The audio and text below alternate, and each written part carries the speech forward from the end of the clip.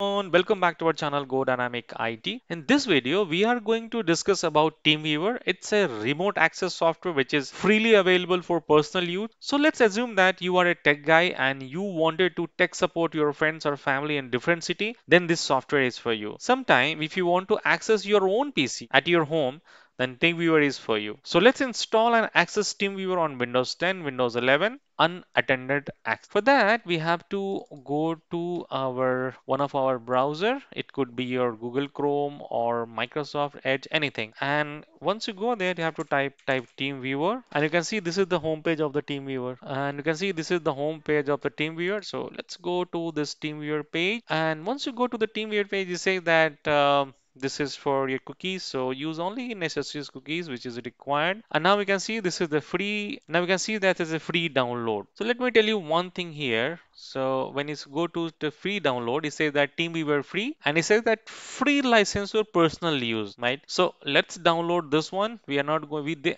Though it has a plan for like remote access and TeamViewer business. So there are multiple options here. You have a wake up online, file transfer, and a lot more here. But since we have going to use only for remote access, I think this free version suffice our requirement. So let's go ahead and download it and download it for Windows. And I have a, this is for quick support. No, I'm not going to download quick support. I'm going to download this full client.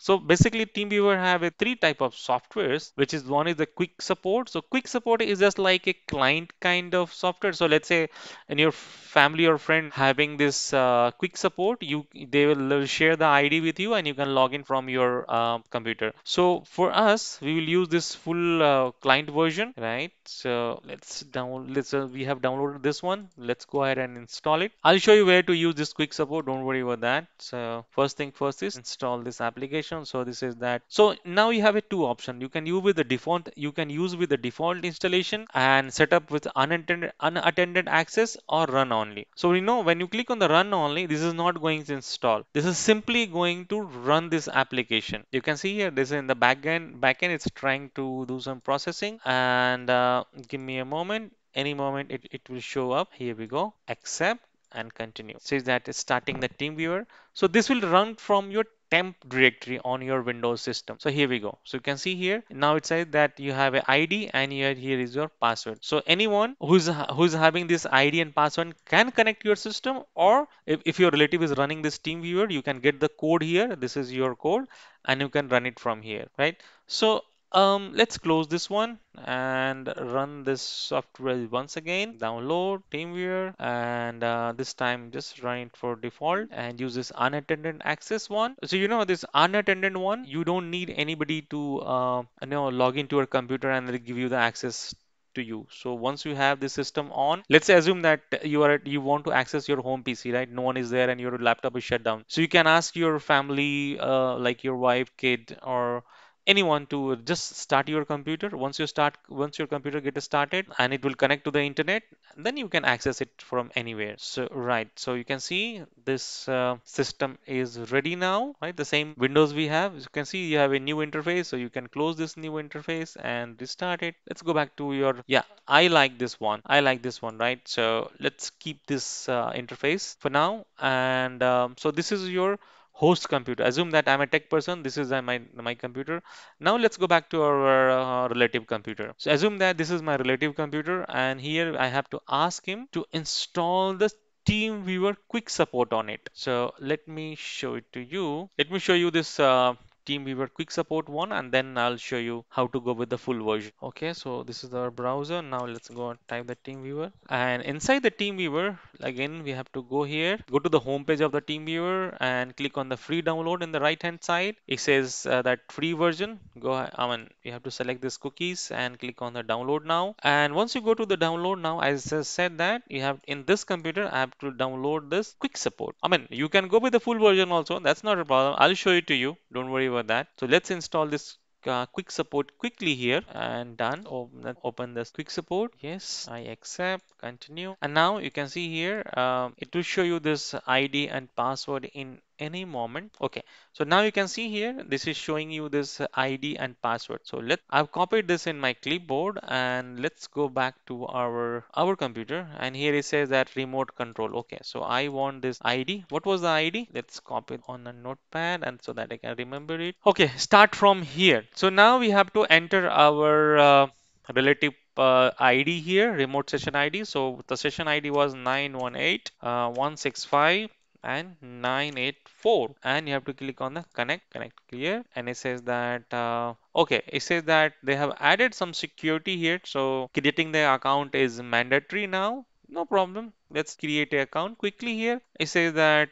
your name and email and password. Okay, so let's add this email ID to create this account, and they're asking me to create a password. Create the password here. Okay, that's fine. Okay, so I have set up the strong password. Now click on the next, and it should be creating the account very quickly here. Okay, click on the finish. You are done. Okay, do it later. So start session. I should be seeing my system account now. Oh, it's asking about the partner ID again after creating this account. Let's log into the system again. 916 918. Sorry, 918 165 984, and click on the connect. Oh, it says that you have to activate the account. Okay, fine, I got it. So you have log into your account so that you will be receiving the email. So let me show it to you. So as you can see here, I have received this activation email, verifying email. So I'm going to verify now, and you can see here your account is activated successfully. Done. Okay, so now let's connect here, and hopefully this time it should connect to our system without any problem. So now, okay, so now it's asking about the password of my other computer, right? So the password is this one. Click on the login, and it says that starting a remote session. Done. So as you can see here, I have logged into the Windows 10 machine of my relative system, right? So what we have to do is, let's say I want to copy some data. So let's do one thing. Let's do one thing so that it's easy for you. So you can see here, I have one file here called control panel something. So can you just copy it and paste it on my relative computer? Yeah, you can see I just copied it and it pushing it to that computer, and done. You can see this is file is copied on my relative computer. You can see these are the photos, and let me show you the photos here as well. And you can see this is a similar photo on my computer. So, so can you see that this is how easy it is, right, to copy your data back and forth, right? And let's close this one. So let's say I want to copy this, not this one. Let's copy some file from back and forth, as I said. So let's go back to our this location and copy this image. I'm just copying back from relative computer to this my computer, and click on the paste, and it says that clipboard transfer completed, and here we go. You can see this has been copied on my computer. So how easy it is, right? Transfer this file here and back, here and there, back and forth. So now let me show you this a couple of options here. So there is a menu here. So when you can see this actions. Action, you have a leave note, lock, remote, reboot, and then you have a send, alt control delete, and then you have a view, communication, extra files, right? So there are multiple options. So you have a computer sound also.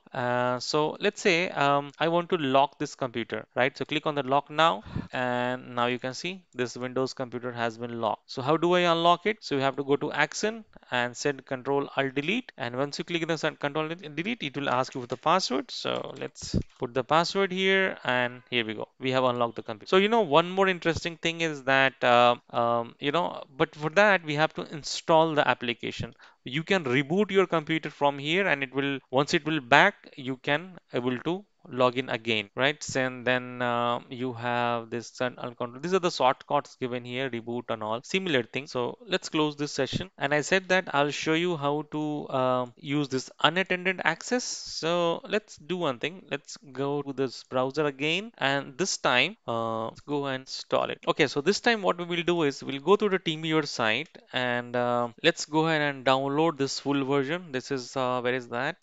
This is TeamViewer full client. So download this version 64-bit, and you can see here this downloading is started. Done. So let's install this application on. Let's install this TeamViewer in this one here. Install and set up unattended access to access the device. Click on the yes and installing. So if you want to use this computer as a unattended access, you have to install it. There is no other way. Okay, and then accept this license agreement, and it says that installing this TeamViewer. Okay, it's fine, good. So let's disable this new interface.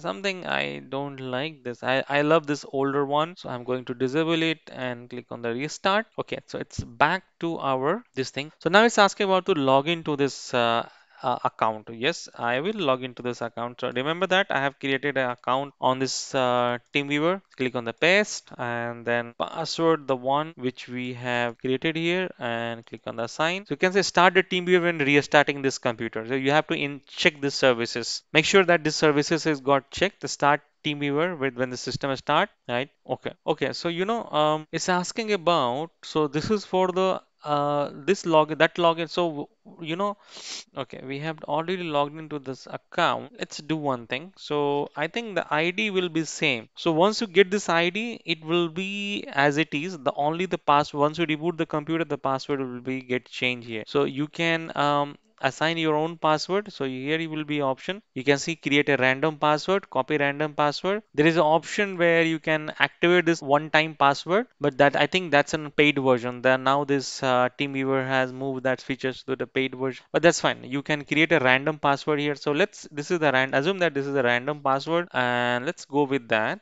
So this is on our Windows 10 computer, which is acting as a client. Client means our relative computer. Now let's go back to our Windows 11 where we are trying to log in. So let's connect this computer. So this is the one 9181, and let's connect that. It should ask for the password. Oh, it didn't ask for the password. It directly log into this computer. Right, good. So once you go to this session here, you can see it will show you this. If when you go to this the icon here, do you see this icon? Let's disable this new interface. I don't like this interface again. Click on the go this one. So you can see this remote access, remote management, meeting, computer and contacts. So when you click on the computer and contact, it is showing you the system name, the one which we have logged in here, right? So this is the computer. So let's double click on that and it will directly connect you to that computer. You can see we have logged in, we can directly connect to this computer.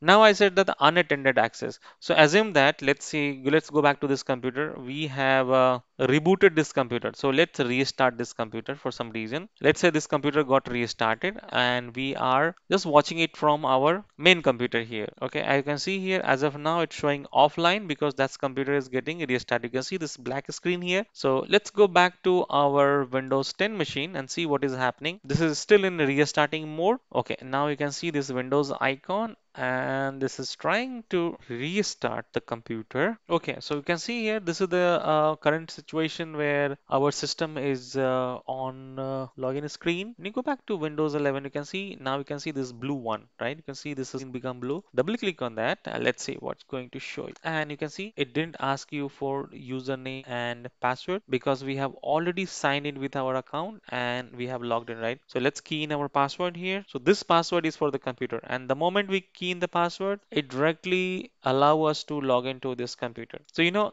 this way you can have this. Let's say you have a couple of relatives, right? So you can install this TeamViewer on all your relatives computer, and if you have your home computer, your home service, you can install this application on your home service also and just add login with sign in with the same account. And once you sign in with the same account, you will have an option where you can you can see this all these computers here in the computer and contact, and this is how you can manage your other computer from your computer. So guys, that's it for today's video. If you have any questions, query, or any feedback related to this video, please do let me know in the comment box. Thank you very much for watching the video. See you in the next one.